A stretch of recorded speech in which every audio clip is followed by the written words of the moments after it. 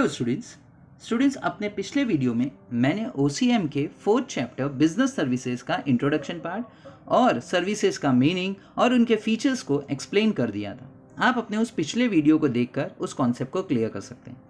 अब हम आगे बढ़े तो हमारे पास जो नेक्स्ट पार्ट आ रहा है वो है बिजनेस सर्विसेज से रिलेटेड, जहाँ पे हमें उसके मीनिंग वगैरह को और उसके एक्सप्लेनेशन को और टाइप्स ऑफ बिजनेस सर्विसेज को समझाया जाने वाला है। तो आप बने रहें मेरे साथ इस वीडियो में और देखते रहें ताकि आपको इसका कॉन्सेप्ट क्लियर हो जाए। तो चलिए जल्दी से स्टार्ट कर लेते हैं। स्टूडेंट्स आप देखेंगे तो सबसे पहले स्क्रीन पे आपको दिख रहा है बिजनेस सर्विसेज और वहां दिया है business can not be operated in an isolated manner, यानी बिजनेस को आप कभी भी आइसोलेटेड यानी अकेले अलोन यूज नहीं कर सकते। आप बिजनेस को अकेले सोचो हम चला लें, बिजनेस को ऑपरेट कर लें, आप नहीं कर सकते। बिजनेस को चलाने के लिए बहुत सारी सर्विसेज रिक्वायर्ड होती हैं और उन्हीं सर्विसेज की मदद से आपका बिजनेस रन होता है, आप अपने बिजनेस को सक्सेसफुली चला पाते हैं। So, it requires some activities which facilitates business to grow rapidly. Business services are those services which help business to grow and help business to function seamlessly. So, business services वो services हैं which help करती हैं, जो business को grow करने में, business को आगे बढ़ने में बहुत मदद करती हैं। तो आज हम आगे के पार्ट में यही देखेंगे कि ऐसी कौन सी सर्विसेज हैं जो बिजनेस को बढ़ने में आगे हेल्प करती हैं। तो उनकी कैटेगरी हमें यहाँ दी गई, स्क्रीन पे आप देखिए यहाँ दिया है टाइप्स ऑफ बिजनेस सर्विसेज। आप देखते रहिए और अपने कॉन्सेप्ट को क्लियर करिए। तो यहाँ है टाइप्स ऑफ सर्विसेज वाला पार्ट, जहां आपको दिया गया there are various types of services depending upon their nature and purpose. Some of important services are as follows. अब जो बिजनेस सर्विसेज हैं अलग अलग तरह की हैं, जैसे आप चार्ट में देखेंगे तो बिजनेस सर्विसेज हैं जिसमें बैंकिंग का पार्ट आपको दिख रहा है, इंश्योरेंस भी दिख रहा है, वेयर हाउसिंग भी है स्टूडेंट, कम्युनिकेशन भी है एंड ट्रांसपोर्ट वाला पार्ट भी है। तो ये सारे के सारे वो पार्ट हैं जो बिजनेस सर्विसेज की कैटेगरी को बताते हैं।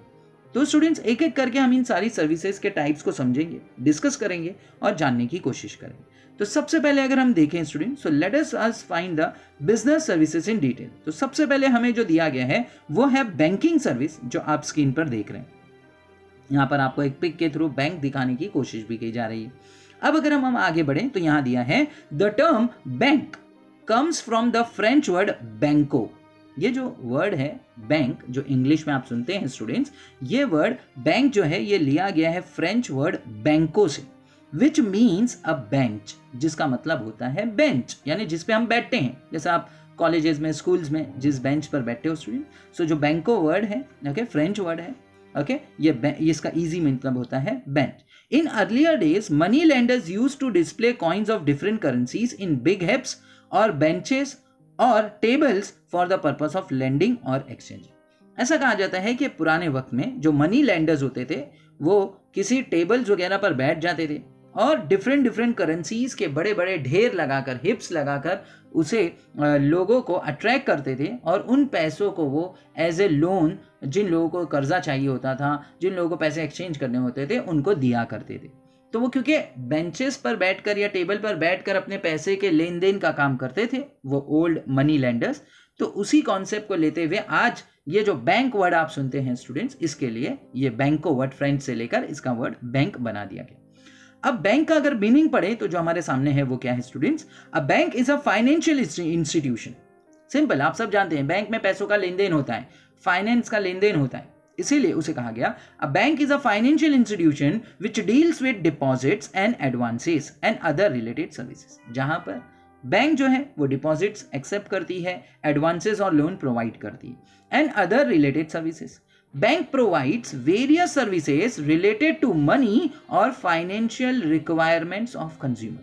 Yes, बैंक लोगों से डिपॉजिट का पैसा एक्सेप्ट करती है और जिन लोगों को कर्जा चाहिए, लोन चाहिए, तो बैंक उन्हें लोन और कर्जे भी प्रोवाइड करती है।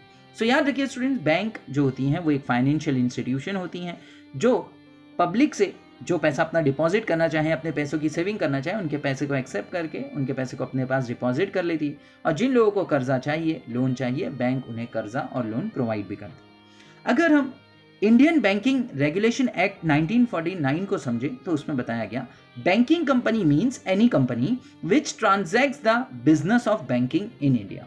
यानी बैंकिंग कंपनी वो कंपनी होती हैं जो बैंकिंग बिजनेस करती हैं हमारे देश में। And the word banking has been defined as accepting for the purpose of lending or investment of deposit for money from public.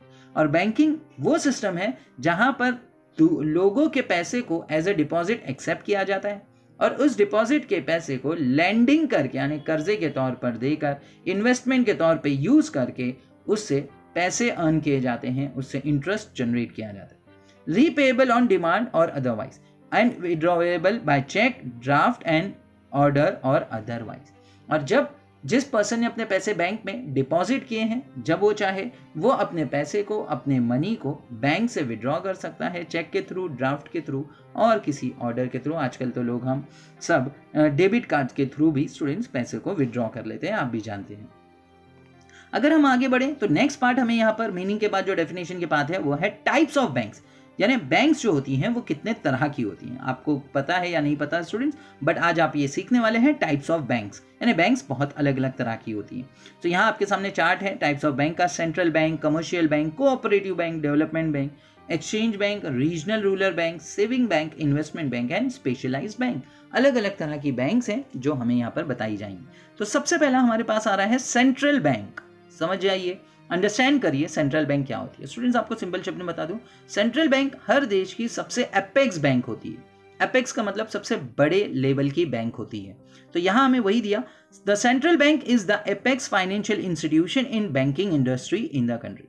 सबसे बड़ी बैंक जो बैंकिंग सिस्टम में होती है वो हमारे देश की सेंट्रल बैंक होती है। तो हर कंट्री में इस तरह की एक सेंट्रल बैंक होती है, यानी उस देश की सबसे बड़ी बैंक होती है वो। Every country has their own central bank, हर देश की अपनी अपनी सेंट्रल बैंक है। इन इंडिया यानी हमारे देश भारत में the reserve bank of India RBI is the central bank. Yes, हमारे देश की जो सबसे बड़ी बैंक है, आप उसे याद रखिए, उसका नाम है reserve bank of India. And the RBI was establish in 1945 under the reserve bank of India act 1947। Some functions of RBI as follows. और यहां पर RBI के एस्टैब्लिश का जो ईयर दिया है 1945 दिया है under the reserve bank of India act 1994 का। लेकिन स्टूडेंट्स कहीं कहीं हमें ये बताया जाता है कि RBI का एस्टैब्लिशमेंट 1935 में हुआ है। सो ये चीज़ को थोड़ा सा हमें समझना पड़ेगा। आगे अब RBI क्या रूल्स करती है, कौन से फंक्शंस उसके होते हैं, तो देखिए, फ्रेम्स मॉनेटरी पॉलिसी, मतलब RBI हमारे देश के लिए मनी रिलेटेड पॉलिसी बनाती है। इशू करेंसी नोट्स, ये हमारे देश के लिए करेंसी नोट्स इशू करती है जो हम यूज़ करते हैं, जैसे 500 का नोट, 2000 का नोट, 100 रुपीज़ का नोट, 200 का नोट हम यूज़ करते हैं, वो सब करेंसीज यूज़ करती हैं। Act as a banker to the government, अपने गवर्नमेंट के लिए, देश की जो गवर्नमेंट है उसके लिए एज अ बैंक काम करती है ये bank. And act as a bankers bank to commercial and other banks in India. और यही बैंक जो सबसे बड़ी है, टॉप लेवल की है, एपेक्स लेवल की है, ये बाकी के सारे बैंकों के लिए बैंकर्स बैंक का रोल प्ले करती है। बैंकर्स बैंक का मतलब बैंकों की बैंक, सबसे बड़ी बैंक ये जो होती है सेंट्रल बैंक, तो ये सारे दूसरे बैंकों के लिए सबसे बैंकों के बैंक का रोल प्ले करती है। आगे बढ़ूँ स्टूडेंट्स, तो नेक्स्ट आप देखोगे कमर्शियल बैंक, ओके, जो सेंट्रल बैंक के बाद आते हैं। सो ये वो बैंक है जहां पर हम अपना पैसा, अपना मनी डिपॉजिट कर देते हैं। स्टूडेंट्स जैसे आपने SBI बैंक का नाम सुना होगा, HDFC बैंक का नाम सुना होगा, ICICI बैंक का नाम सुना होगा, ये वो सारे बैंक है जो कमर्शियल बैंक में आते हैं। आपकी नॉलेज के लिए एक बात बता दूं कि स्टूडेंट्स कमर्शियल बैंक वो बैंक होते हैं जहां आप और मैं, हम जैसे कॉमनर्स, हमारे जैसे जो देश के नागरिक हैं, वो अपना अकाउंट ओपन कर सकते हैं। लेकिन जो सेंट्रल बैंक होता है उसमें आप, मैं और हमारे जैसे कोई भी दूसरे लोग या दूसरे सिटीजन्स अपना अकाउंट ओपन नहीं कर सकते, क्योंकि सेंट्रल बैंक हम जैसे पब्लिक के साथ कभी भी डील नहीं करता। आपको इस बात को ध्यान में रखना है, सेंट्रल बैंक कभी भी आप पब्लिक के साथ डील नहीं करता, इसलिए हम सेंट्रल बैंक पे यानी रिजर्व बैंक ऑफ इंडिया में अपना अकाउंट ओपन नहीं करा सकते। वहाँ सिर्फ बैंकों के अकाउंट होते हैं और गवर्नमेंट का अकाउंट होता है, दैट्स इट। हाँ, कमर्शियल बैंक्स वो हैं जहाँ पर हम अपने अकाउंट्स को ओपन कर सकते हैं, और ये कमर्शियल बैंक्स जो हैं ये देश के लिए बहुत इंपॉर्टेंट रोल प्ले करती हैं। इसीलिए यहाँ पे हमें दिया है, the commercial banks play an important role in economic and social development of a country. Commercial banks perform important functions, यानी कमर्शियल बैंक बहुत सारे इंपॉर्टेंट काम करती हैं, सच एज प्राइमरी फंक्शन, उनके जो मेन काम है जिसमें वो एक्सेप्टिंग ऑफ डिपॉजिट करती हैं, लैंडिंग ऑफ मनी करती हैं, लोगों से डिपॉजिट का पैसा लेती हैं, और जिनको कर्जा चाहिए उन्हें लैंड करती हैं, उधार भी देती हैं। सेकेंडरी फंक्शन में एजेंसी एंड यूटिलिटी फंक्शंस है जो हमारी बैंक्स को करना है as a bank. In India commercial banks are divided into 3 groups. आज इंडिया में जो बैंक्स हैं उनको 3 कैटेगरी में रख दिया गया है।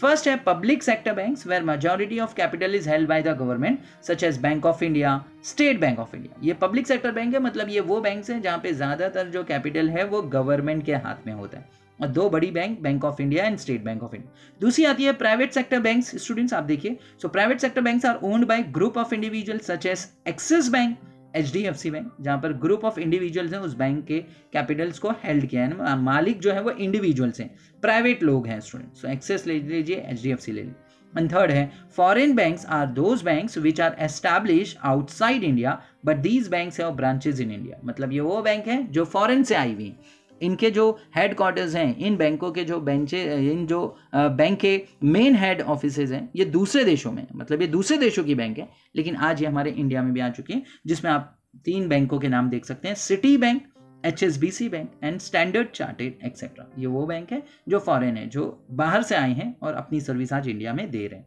तो ये तो बात हो गई कमर्शियल बैंक के बारे में। स्टूडेंट नेक्स्ट आ रहा है हमारे पास कोऑपरेटिव बैंक। आपने बहुत सारे बैंकों के नाम के आगे कोऑपरेटिव बैंक सुना होगा, वही उसी के बारे में यहाँ हमें बताया जाने वाला है।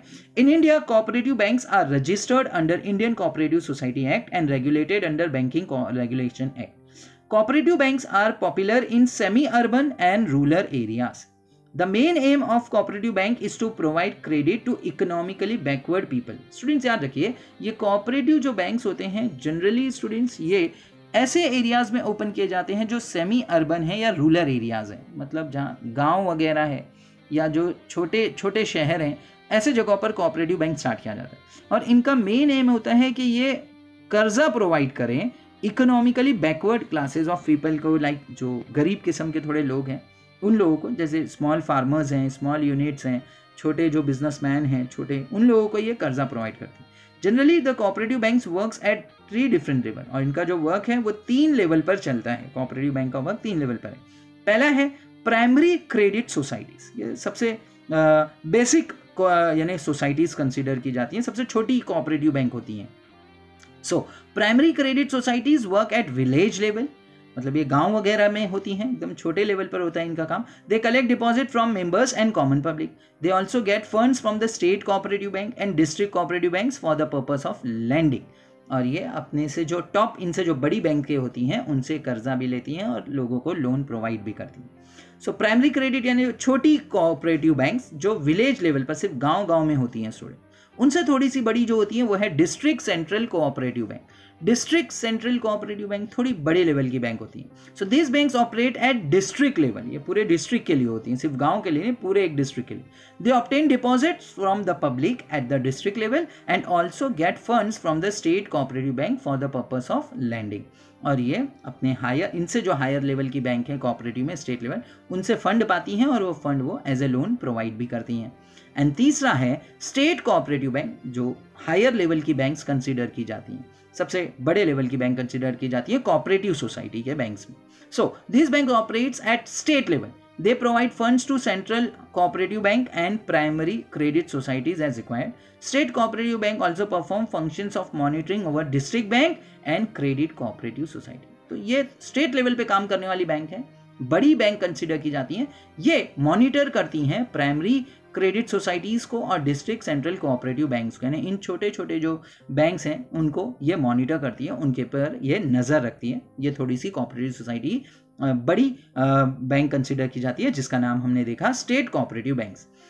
चौथा अगर हम स्टूडेंट्स देखें तो फोर्थ पार्ट आ रहा है इंडस्ट्रियल डेवलपमेंट बैंक। स्टूडेंट ध्यान दीजिएगा, इंडस्ट्रियल डेवलपमेंट मतलब ऐसी बैंक जो अलग अलग चीज़ों के डेवलपमेंट के लिए बनाई गई हैं, जैसे these are financial institutions that provide medium and long term funds to the business firms.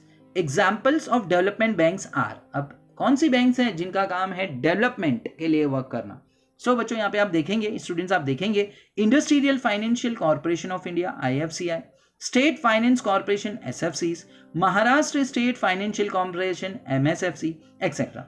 Some functions of development bank are as follows. ये सारे वो बैंक्स हैं स्टूडेंट जिनका काम है हमारे देश, हमारे कंट्री के लिए डेवलपमेंट वर्क करते रहना।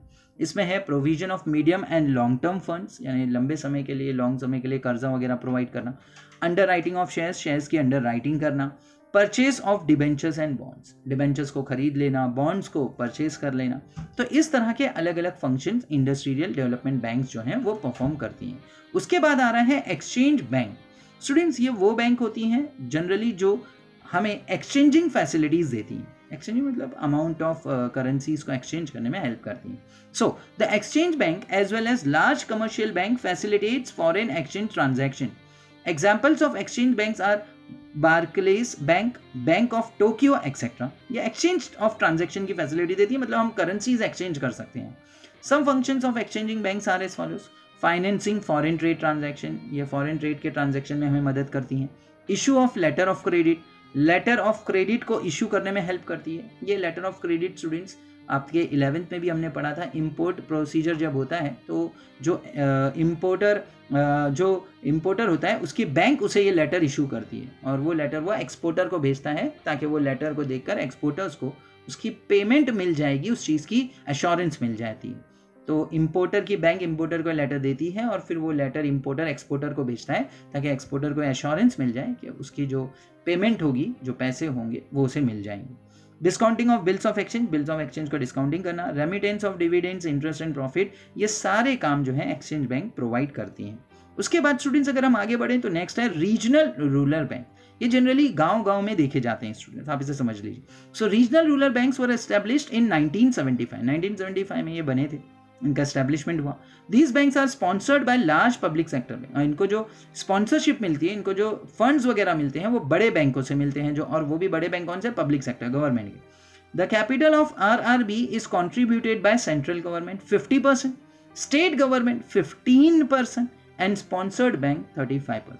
मतलब इन बैंकों को जो पैसा मिलता है, जो फंड्स मिलता है, उन बैंकों में 50% पैसा सेंट्रल गवर्नमेंट देती है. जैसे फिलहाल अभी हमारे पास बीजेपी गवर्नमेंट की सरकार है, मोदी जी की सरकार है, तो वो 50% प्रोवाइड देगी एंड 15% जो है वो स्टेट गवर्नमेंट देती है. मतलब जैसे अगर महाराष्ट्र स्टेट में है तो महाराष्ट्र गवर्नमेंट को देना होगा, मध्य प्रदेश में है तो मध्य प्रदेश स्टेट की गवर्नमेंट को 15% पैसे देना होगा और 25% स्पॉन्सर्ड बैंक को देना होगा. अब वो स्पॉन्सर्ड बैंक जो भी है पब्लिक सेक्टर की होगी, like state bank of India हो सकती है, हाँ बैंक ऑफ इंडिया हो सकती है स्टूडेंट्स. तो जो भी ऐसे बैंक्स होंगे स्पॉन्सर्ड बैंक, वो 35% फंड्स इसमें प्रोवाइड करते हैं.